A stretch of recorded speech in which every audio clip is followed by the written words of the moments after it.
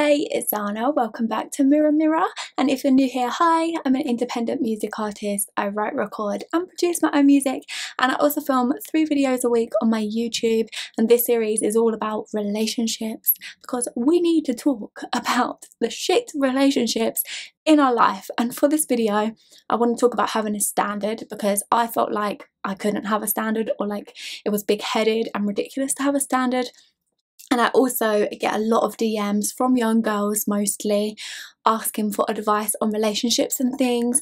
And one thing that I really want to say to all of you is that we need a standard, okay? Because this is what, like, it's the bar that we set that determines the types of people, the types of relationships that we will accept in our lives. And if we don't have that standard where we need it to be, which is pretty damn high, if we don't have that, then we are going to get all of these people that are not worthy because they're rude or they're spiteful or they're narcissistic and all of these kind of things. Like, we want that standard to be above those types of people, and that's not judgmental. That's just talking about what we will and won't accept in our lives, and you don't have to accept less than.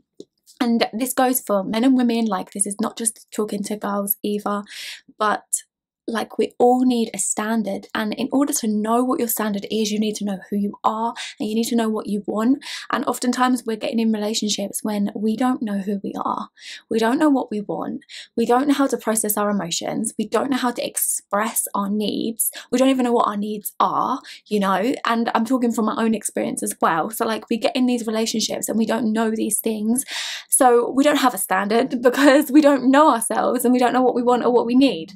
So then you get in connections with all kinds of different people because there's no bar set, you know. So you might have incredible people, but then you might have toxic relationships. You might fluctuate between the two, or you might get stuck in one. You never know.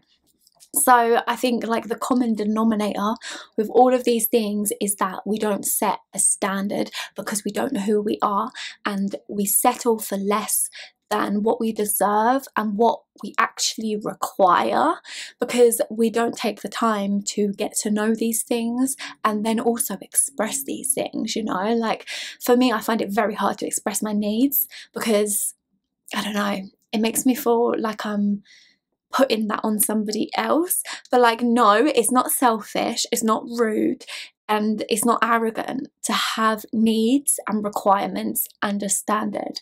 Like, that is a foundational thing that we all need. Both people in the relationship need to have a standard, need to have the space and freedom to express what their needs are.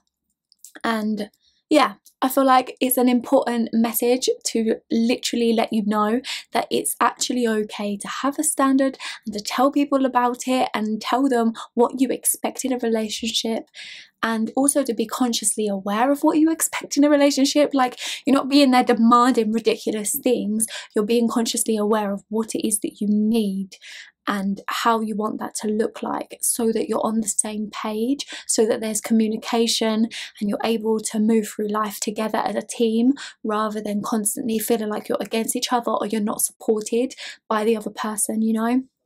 So yes, you need to actually know who you are and know what you want to be able to even set that bar. Because how are you going to know that, like, you don't want somebody that has these qualities but you do want somebody that has these other qualities if you don't know who you are and what you like, you know? So we need to know who we are, we need to know what we're attracted to and why we're attracted to it, why we want it, like, what's the reason behind it. Because you could want somebody that's incredibly good looking, but when you actually get to the root of why, it could be some kind of negative, toxic thing, and it could uncover a negative belief that you hold, you know.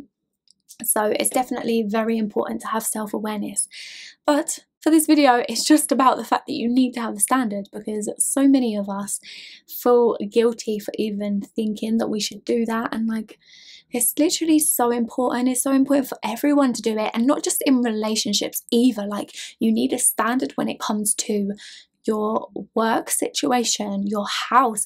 Like, even the cleanliness of your home is a standard, Do you know what I mean? Like, we have standard in all aspects of our life, and it tells us how we feel about ourselves. That's literally what it reveals. So if your standard in relationships is very, very low, that shows how low you feel about yourself. If your cleanliness standard is very low, that shows how low you feel of yourself. If your job position, and this is not about one job being better than the other, it's about your value, because money is your value. As I've said in another video before, talking about the truth about money, it's not about whatever job it is, like that doesn't matter what job it is.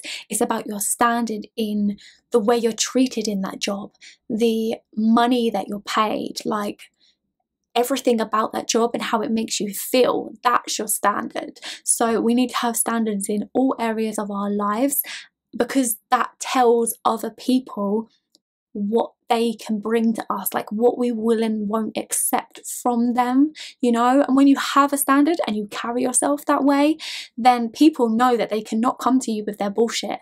Like, they cannot try you in any kind of way, because they know that you're not the type of person to accept that, because you've made your standard clear.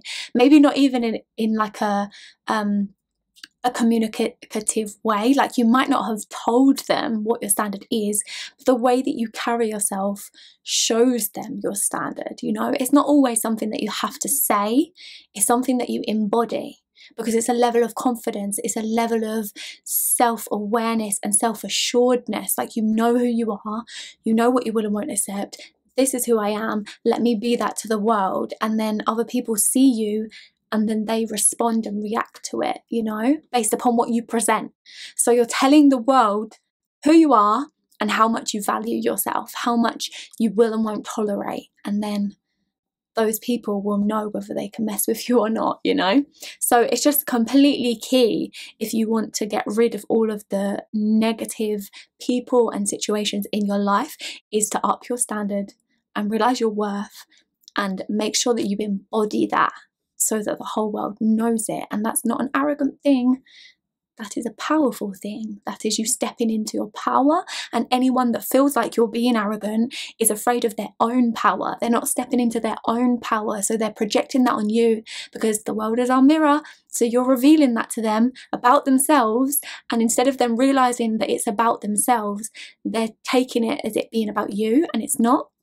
It's about themselves, okay? So you don't need to feel guilty or ashamed or any kind of negative emotion when somebody else doesn't like you embodying your power, because that's about them and not about you. So you need to carry on standing in who you are, okay? Okay. I'm going to watch this back for myself too, because I need to hear this message. But anyway, so I hope this video was helpful, and I really appreciate you watching. Definitely leave a comment below if you have any suggestions of anything that you want me to talk about, and you can also DM me on Instagram. The link to all of my social media will be in the description box below, as well as my phone number, because I do text and WhatsApp daily inspirational, motivational, spiritual texts. They're just my thoughts, and I send daily because you guys voted for daily instead of weekly. So my phone number is in the description box below if you want to receive them, as well as my music, my merch. There are so many things to list off, I feel like I forget, but yes, I think that is everything. So yeah, just check out the description box below if you want any of that information, and I will see you in the next video. I hope you have the best day. Thank you so much for watching. Bye. Oh, yeah, I think he like me. Yeah, I'm icy, cooling in that white tee. Oh, yeah, I think he like me. Yeah, I'm icy, cooling in that white tee. Oh, yeah, I think he might. I'm the thing he like, in my range all white. Oh, yeah, I think he might. I'm the thing he like, in my range all white.